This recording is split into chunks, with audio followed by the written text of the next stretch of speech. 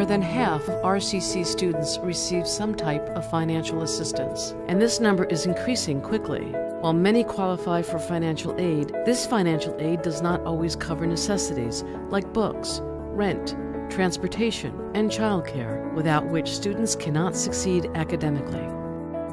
52% of RCC students report that they drop courses for non-academic reasons, such as child and elder care, or problems with transportation, health, employment, or legal issues.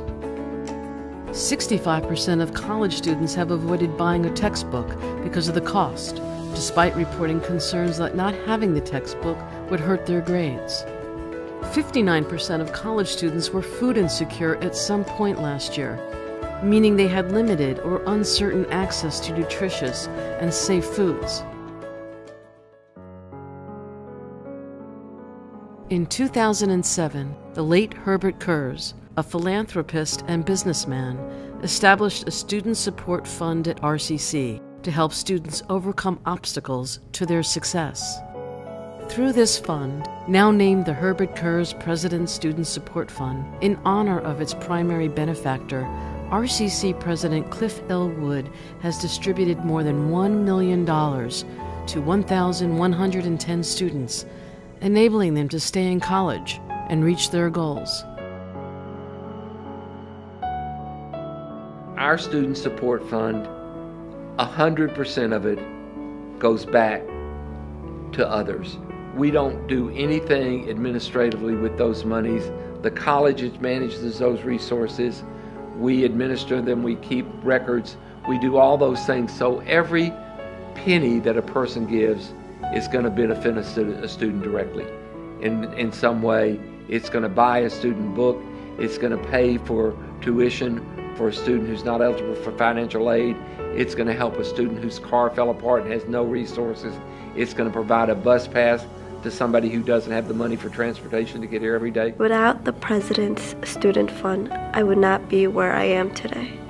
I am forever grateful because it gave me the opportunity to continue my education, go to college, and eventually graduate with my degrees.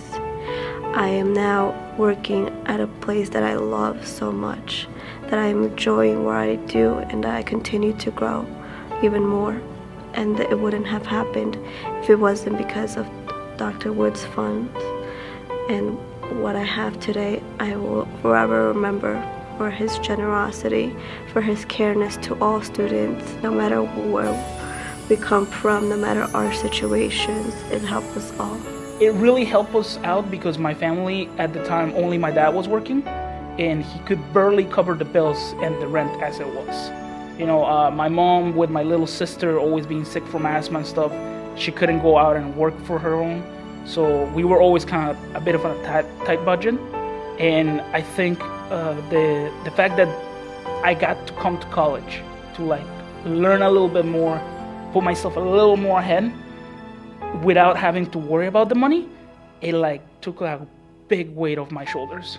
So I always say to students at orientation, you know, if you don't ever leave Rockland Community College because of money, if you found nobody will help you, you come see me. So sometimes when people say, well, how do you decide how to help these students? If a student is motivated enough from hearing me speak at an orientation in November and remembering that and getting in real serious trouble to come see me, they've taken that step. Also, I trust our faculty. And we have wonderful faculty who will call me or send a student and say, my professor said to come see you. You know, I had my car completely broke and I missed 2 classes, what do I do? You know, today, a young woman lost everything in a fire this weekend. We've had 2, so last semester we were able to help a young woman who lost everything in a fire, you know, really get herself together. I wouldn't be able to be in college if it wasn't for his support. I received everything from him. He gave me like a full financial aid. Like he paid me the tuition, he paid me the books too. So, I mean, I was feeling very comfortable after that. I felt the pressure that I gotta do well to, you know, so he feels better. Like he feels that he did a good job. If the fund wasn't available, I probably would have just kept working, basically 2 or 3 jobs, because it's very, very difficult to afford school and have other responsibilities. Thanks to him, I could go to school, so I'm glad. Because I really hope by, 2018 I could become get my degree and become a social worker. I am so happy because he helped me to stay in the US, to really achieve what I came here to do, and I am so grateful, and I'm promising that I'm not gonna let him down because he trusted me, and I have to do what I came here to do, and I'm so happy. I'm so happy that I met him. I think what I want to leave behind as my legacy is our commitment to the respect for individuals regardless of their backgrounds, and that this is a community, and with the proper support, many people can succeed and do really good things. And so that's really what's important to me, is that we have leave with this legacy that the college, and I hope it continues, of helping those students with the greatest needs so they can be successful. Because a lot of times really all people need is a chance, and they can be a variety of different things, whatever it is that they think they want to be. Well, Dr. Wood, I would like to very much thank you for the opportunity you gave me. I appreciate it so much that you have no idea how much I would like to be there to shake your hand, maybe make you a cake if possible. I would like to show you in any way or form possible that what you did not go to waste, and that I will take what you gave me and try to give it back as plentiful as I can to everybody. I would like to say thank you. Thank you for everything, because I really do hope to become a social worker and help others, and actually have a degree in my hand soon. And it's great that he was able to help me, and I'm able pretty much to, I guess, become somebody. I would first like to hug him and thank him.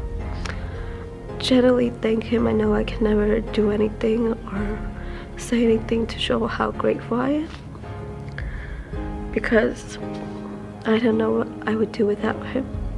He was the light in the end of my tunnel. As corny as it sounds, he was. And I'm indebted to him forever. Oh my God. He's an angel sent from God, from heaven, by God himself, to come touch lives like us, people like us, to help those who are not able to do some certain things, those who have passion to get something but can't reach because of the circumstances. I believe he's like an angel. Angels are not, they don't come with wings. In human form, they come like that, just like that. He can be your neighbor. I think he is an angel because he's humble. I don't know. I just see him as an angel, came from heaven to help us. And I believe he doesn't only help us with finance. I think he helps everybody, maybe emotional. So many people, I believe so many people must have tasted something from him. I know that because he's a good man. I believe so, and I know that. And I know God is going to bless him so much. I don't know, but I thank him for my future.